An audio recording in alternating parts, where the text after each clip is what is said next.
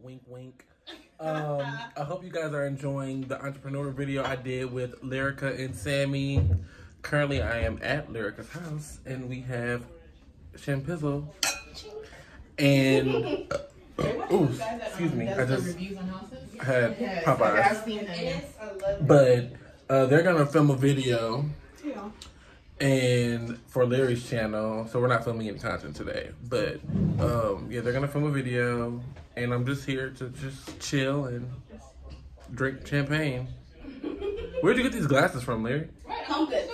Home Goods. Home Goods. You know how good different Dollar Trees have really good glasses. Yeah, they know they really do. Dollar Tree, I'm finding out in the blood. They really do. But yeah, y'all be I don't know what I was gonna say. Safe? No, y'all be, I don't know. Y'all be something, but go subscribe. Something with Larry. It was something with Larry and subscribing. So, y'all see she's professional. She got her whole little kit right there. And everything. All right, lashes coming soon. Oh, yeah, lashes. Lashes by Larry coming soon. Oh, let me get out the camera because they about to finish. Oh, no, you good. But, yeah, can I sit in your bed? Yeah. Okay. Ooh. The topic for this conversation is gender roles. Gender roles in consideration to what do you identify as, what is the difference between gender and sex, and just all the pronouns that come with it. And so I brought my favorite 2 squad members along, my only squad members.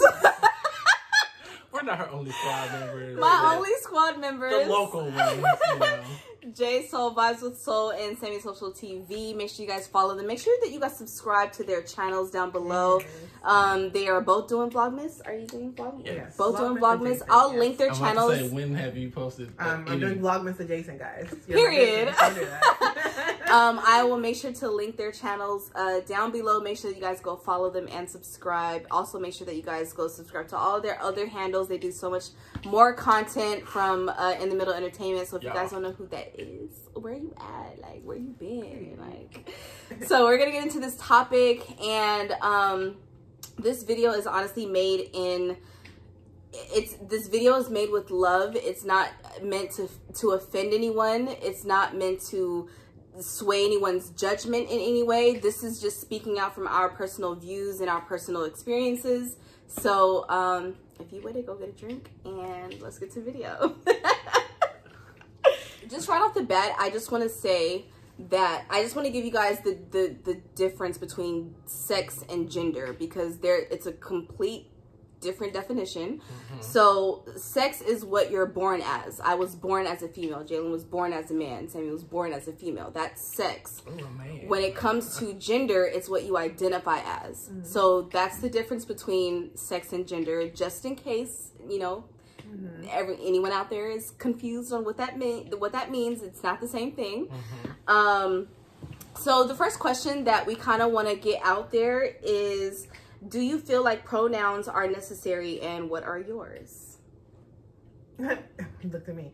I think pronouns are necessary, yes, only because I know people to where pronouns is such a big part of their identity, especially if they identify as fluid or they're currently transitioning. Right. So I was working on a set before, and everyone had to say their pronouns because we had quite a few trans people, and like I had messed up and called someone a she and they identify as a they, and they were like they, and I was like, oh my god, I'm so sorry. And that was, I think, my first like introduction to it. So I think it's very necessary. Yeah. Because you can't offend people. Right. And there's some people, the gender and sex is very different. They may look like a woman or look like a man, but they identify as the opposite. Exactly. So it's important just for other people's comfortability. It doesn't matter what you call me. Me.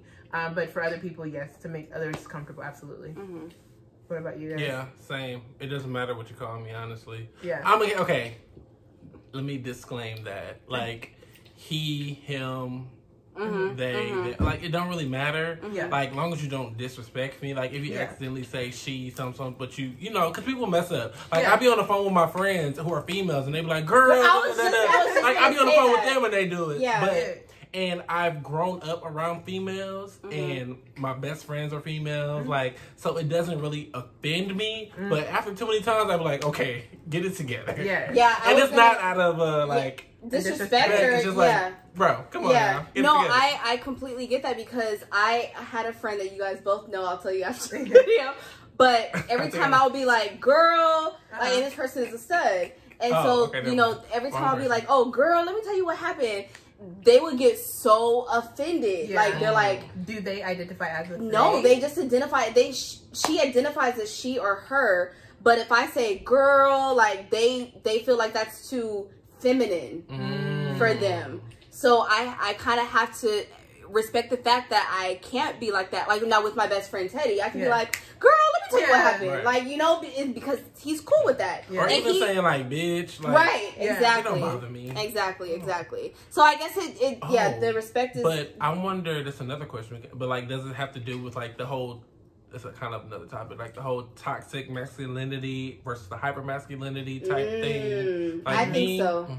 Yeah. Doesn't really matter. I think so. I think... Yes, but I have encountered somebody who wants to be known as they or them.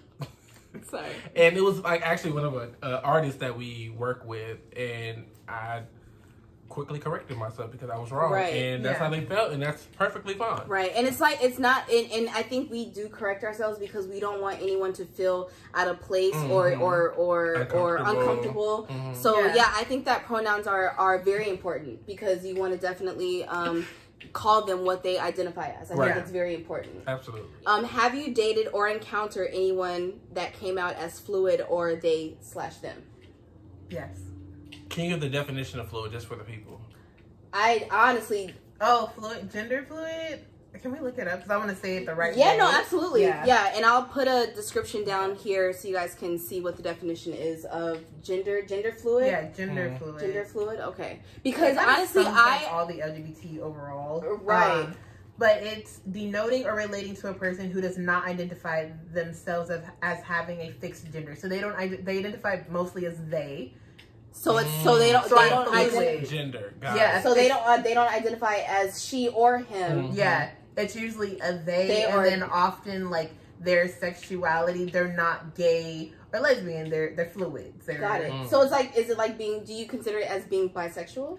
I would consider it when I've heard people say it in my mind. I'm like, oh, okay, so you're kind of like bisexual, but we would have to have a fluid person on here to say that. But when I've heard it, it's definitely open. Just open. Yeah, got it. Yeah, okay. So if you're fluid, you're open. Okay. Because when I think of they and them, I think of multiple people. No, it's a pronoun. I know, but I'm just saying, when you say they or they're over there, it's like it's multiple people. So it's just like when it comes to your sexuality, you're open. Yeah. That makes sense. Exactly. But yeah, so I have dated I've dated a few people that were fluid. One person that recently became they. So I was like, oh, okay. It wasn't an issue. It was just like, that's interesting. Just having to make make the adjustments to not refer to them in the wrong gender. Right. Because I did that a few times and I was like, oh, I apologize. And they get really offended. Yeah, they do. I don't want to say they like they're others or something like they're opposite. Yeah. But the person did get really offended, so that's why it's really important to respect it. Have you guys dealt with it just kind of all boils down to the person, I would say. No, I haven't dated anybody, but I definitely have encountered a lot of different people who are very, very strict on their pronouns. Yeah. Right. I haven't encountered you know, anyone that identifies as like gender fluid or come out as they are. So the last question is, how do roles come into play in a relationship when it comes to gender stereotypes? So like as in like, okay, the stereotype is, because I don't feel like it should be like this, but the stereotype is, you know, guys are supposed to take out the trash and women are supposed to clean the house or wash the dishes or do the laundry. I feel like that's a life skill that you should know, period, whether you're a woman or a man. Definitely. I feel like that's not a gender role. I feel like that's a life skill. Because if you're a single woman, you gonna wait for a man to come over here and take out your that trash? part. Like, no. Yeah, exactly. So do you guys, how do you guys feel like roles come into play? But I will say this, like in heterosexual relationships, this is what I've heard, this is what I've seen in life. Mind you, I'm 25, so I've seen and heard a lot. Not like 110 or something. But like heterosexual relationships, the women cook, they clean, the men take out the trash, you know, men don't clean the bathrooms, like women do all the housework. The men to pay the bills, they bring the bacon home, and they like take out the trash and do all the handiwork around the house. But like in gay relationships, it all depends on what role you're playing. So if you are penetrating or taking, then that's the role. So basically male and female. Or either the masculine one or the more feminine one. Yeah. Yeah, because in a lesbian relationship, you know, it's, you know, the more masculine one would be the one to take out the trash, or because it's that stereotype. Yeah. It's like, you're the stronger person, so you do that. Exactly. And I'm the more feminine person, so I'll do this. You know, I really feel like, dang, that's crazy how we're just conditioned to, like, because it doesn't have to be like that. No, really exactly. Like I'm saying, like, I feel like that's a life skill. Like anything around the house is a life skill that you should know how to do, whether you're a man or a female. Before you meet with somebody or depend on somebody to do it, no matter what sexual preference you are or who you are, period. You should just know how to do those things. Yeah, no, I think you have the power now, present day, that it can change. Like, it doesn't have to be. Absolutely, it can change. Yeah, the man brings home. What? That just went way over my head, y'all. I don't think that it needs to be the man or the more masculine one pays all the bills or anything like that. You definitely have the power in your own relationship to change that. It all depends on their relationship. Yeah, and I definitely want my relationship like 50-50. Yeah, me too. I would prefer it that way, but then sometimes certain things I'm just like, I wasn't raised that way. Like, for like something simple like putting gas in my car. Like, there should never be a man in my car. I never. Exactly. He would never let me put my own gas. Even just being my friend. So I think it's some things that I guess I'm just conditioned. And it's not too bad. But yeah, there's simple things I'm like, well, why wouldn't you take out the trash? You're like, the man. Matter of fact, my little cousin, when I went to Vegas, his mom got out the car to pump, like, you know, first of all, I'm the older cousin, so I'm not getting out the car with my little cousin in the car. And he old enough to pump the gas. So he was like just sitting there on his phone. And I'm like, you not going to... And she just got out like, and I was just like, And I made him get out the car because it's just like, that's how I was raised. And it's like, this your mama. Like, right. My mom be like, all right. Most times my mom be like, she'll pay and I'll pump. Yeah. Period. Exactly. Yeah. It's just like a simple thing that you have to create in your own relationship. I think it definitely differs in relationships. But I've definitely dated someone where I didn't feel like the gender roles were working, and I was like, we won't work. Like, I felt like I needed... Like, I need somebody to take care of me, but like the pumping gassing, I'm like, you can't pump my gas, right? Like, okay. It's like you fall into that like you're gonna pump my gas like that. Like, I can't. If y'all know that reference, comment down below. Just got it. You're late. I can't. Just got it. Woo!